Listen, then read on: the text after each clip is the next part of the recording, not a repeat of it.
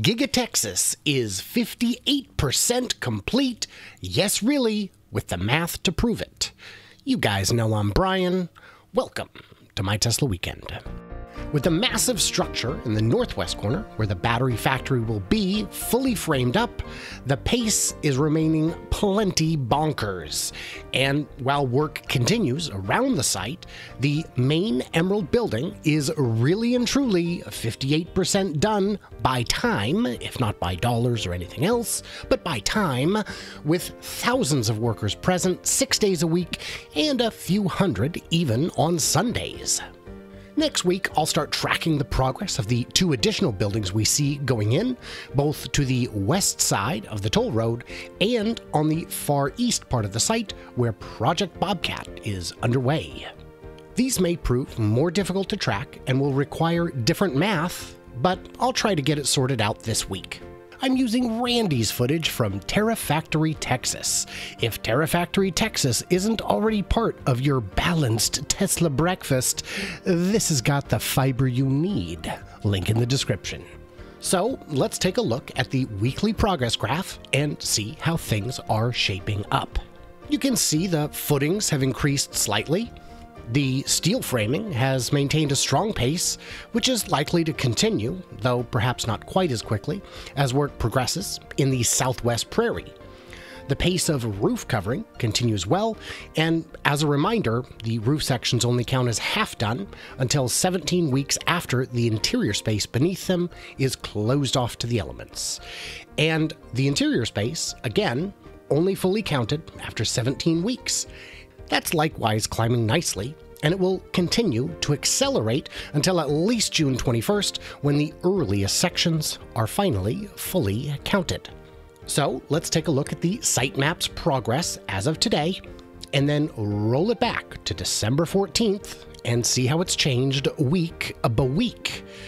And if you like this content, consider subscribing. Every new subscriber in the month of May will equal 1 tree planted, and it costs you nothing. Here's the site as it appears today, and let's roll it back to December 14th.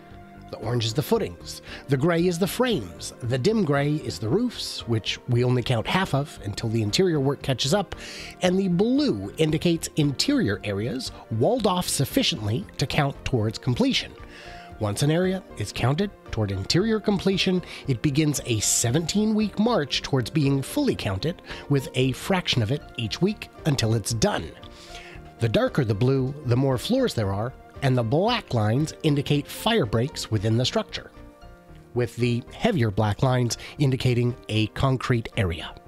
So, where are we at in terms of the timeline? Well, here it is, and here you go.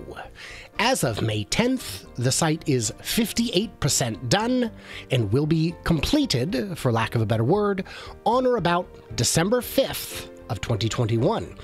This doesn't include any of the other buildings around the site, though I'll start tracking those in the next week or two, and it also doesn't mean production can't start before then.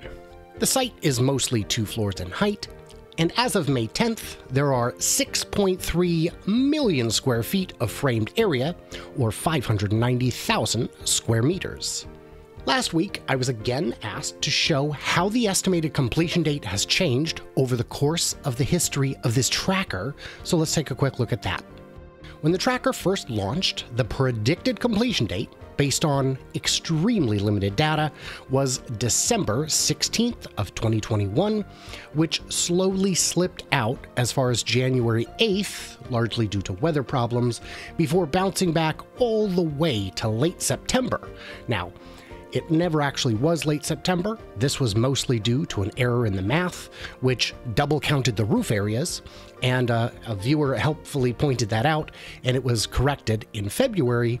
So, since March 1st of this year, the estimated date of completion has ranged from as early as November 15th to as late as December 5th. That's a really tight window, and hopefully it proves at least somewhat accurate. There have also been comments suggesting that I'm undercounting the interior completion or overcounting it. So many areas are well underway weeks or even months before the walls go up, like the body-in-white robot area on the first floor, which might make it seem like an undercount. but other areas are already being counted, even though we've seen little work taking place apart from slapping on the walls. In Shanghai, these two factors balanced each other out, so we'll see what happens. Do you guys think Austin can finish their interior within 4 months of the walls going up, like they did in Shanghai? Or will it be longer than that, like in Berlin? Thank you to everyone who leaves a comment, and especially those who support the channel on Patreon, who enjoy a bonus content, early access, and an ad-free experience. I can't do it without you guys. So what did I miss or misunderstand? Leave me a tasty platter of hors d'oeuvres in the comments, and stay tuned, stay juicy, and I can't wait to hear from you clever robots on the flippity flop.